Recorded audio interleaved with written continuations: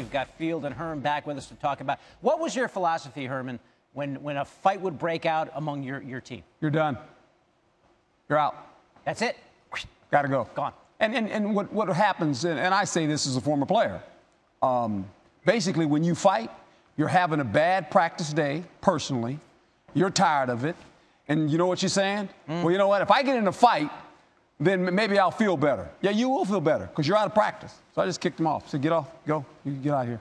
Welcome go. back the next day, I hope. Yeah, you can come back the next day. Okay. Yeah.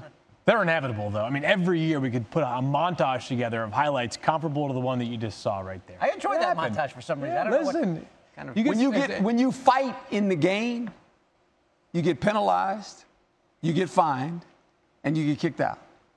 So why would you allow it in practice? Good point. Why would you allow that? We're talking about practicing football to become a better football team and a better football player. Why would you allow that to happen? Why would that be a part of the process of you going to work every day? Good point. Solid point. You Right? had me at hello. All right.